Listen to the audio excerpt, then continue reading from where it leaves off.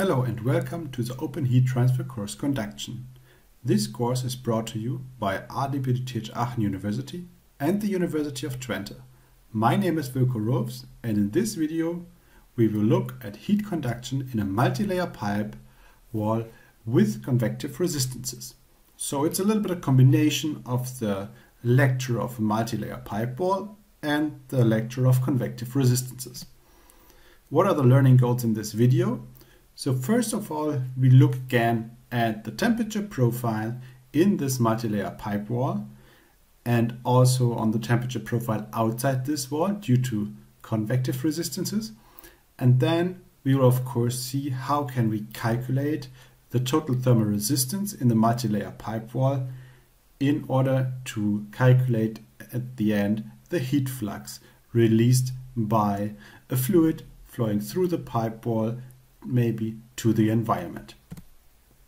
So let's look at a few assumptions that we did throughout the entire lecture series by now. So we look at a steady state, a one-dimensional problem, and of course constant material properties. Now in this pipe wall we have already discussed that due to the changing area, so the increasing area, we have not a constant area specific heat flux, although the heat flux that enters the pipe in the inner area is exactly the same as the heat flux that exits the pipe on the outside. And yeah, from that it is clear that due to the fact that the area changes, of course the area specific heat flux cannot be constant. Now the balance is already again quite simple. 0 on the left side is equal to the ingoing minus the outgoing heat fluxes. But we don't want to look too much into the balance. We would like to look first again to the temperature profile, and here we can recall what we have learned in the lecture regarding the multilayer pipe wall. There is, due to the changing area, an decrease of the temperature gradient because Q is constant, and from Fourier's law with constant material properties, an increasing area will lead to a decreasing gradient. And of course between those areas there's can be a jump depending on the thermal properties of the different materials. Now the location that we have not considered in a prior video is here in the inner part, where we have a heat transfer coefficient from the liquid inside to the surface. And again here we have our typical profile for convection, so a high gradient close to the wall where the heat is mainly transported by conduction because of the zero slip boundary condition and the non-moving liquid. And the further we go into the liquid, the higher is the advective motion, and the lower is as such the temperature gradient. The same of course applies not only to the inside but also to the outside. And also remember, the thermal conductivity of gases and liquids is usually smaller than the thermal conductivity of solids, and as such the temperature gradient here on the liquid side here is higher than on the solid side, and the same applies again here also to the outside. Now if we want to calculate this and describe this by equations, we need, next to our thermal resistances inside the pipe, also resistances in the convective sides or on the convective sides. So we have one resistance here at the radius RE, that's the inner radius, and we have the coefficient alpha A that describes or sets into relation the heat flux to the temperature difference between the surface and the inner fluid.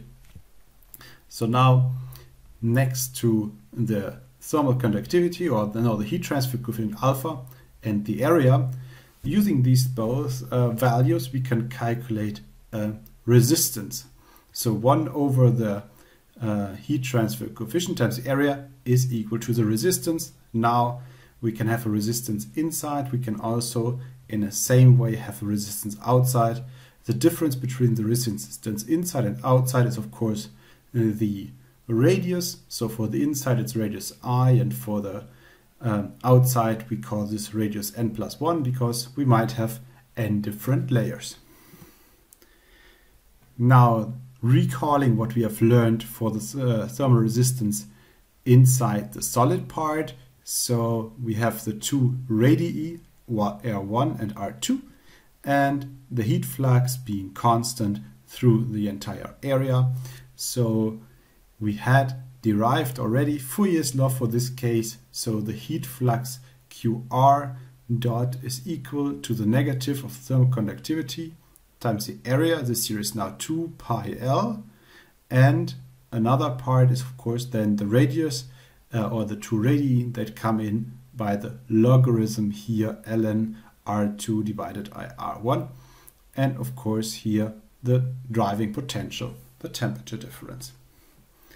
And looking at this equation here, we have here a conductance on the one side because we have this here is on the nominator. If we want to put this in the denominator, we have a thermal resistance, and we can also reformulate the thermal conductivities in thermal resistances, and that's what we do right now here. So the thermal resistances for conduction here are 1 over the thermal conductivity times 1 over the surface area to 2 pi L, and then the logarithm Ri plus 1 divided by Ri. This is now always the inner and the outer radius of each layer. And if we have multiple layers, we have to build the sum of the resistances of the single layers. So this is now on the one side the convective resistance, on the other side the resistance due to heat conduction. If we want to calculate the heat flux between the inner side with the temperature TA and the outer side with the temperature TB, we need to take into account all the different resistances. So the convective resistance 2 times and n times the resistance of the different layers. And this equation we can also reformulate now again with an equation that has not the resistance as a measure but a total heat transfer coefficient that we tell here the heat transfer coefficient K, that can be multiplied by a reference area and the driving potential. I will come to this reference area once again in the next part here because it has a very important implication. Now, if we want to define this K times A star, we can look at these two equations and we see that K times A star is equal to 1 over the sum of all resistances, and that is reformulating this or formulating this now with all the resistance that we have defined priorly. Here the convective resistance with the convective coefficient alpha A in the inside. The convective coefficient alpha B is now the resistance on the outside. See here that we have the different radii or different diameters. Now this is formulated with the diameters. No problem, it's just changing from then 2R to only D. And here on this part we have also the diameters taken into account. Now what we have introduced not yet is the reference diameter. I already mentioned that the reference area has an important implication. Now if we calculate the heat transfer coefficient K, we need to introduce a reference diameter that is associated to the reference area. We can choose this reference diameter as we want, but we need to make sure that it is later on the same diameter used in the determination of the reference area. So in this case then we can calculate the overall heat resistance with the different resistances in series, and you can see again here we have on the left side and on the right side the two convective resistances, and in the center we have conductive resistances. Once again here, the equation that we know from the book of formularies, I think that is the important part to consider and to remember, and that you're able to use this equation if it comes to such a question, that you're able to choose the right areas, and that you are also able to choose the right reference area if you want to calculate the overall heat transfer coefficient. In the book of formularies, as you can see here, we do not use the heat transfer coefficient K. We directly calculate the heat flux by the sum of all resistances and the driving temperature potential, and of course the area is in there. Now that's already it for today. I would like to ask two comprehension questions. So first of all, how does the curved surface of a pipe affect the temperature gradient at a constant heat flow and constant thermal conductivity? I think this question is quite similar to what we had already in the videos before, taking into account the pipe or the cylindrical coordinate system. And of course, in this type of system, the area changes with the radius, and for a constant heat flow, we can look into Fourier's law and see that the changing or increasing area causes a decreasing temperature gradient.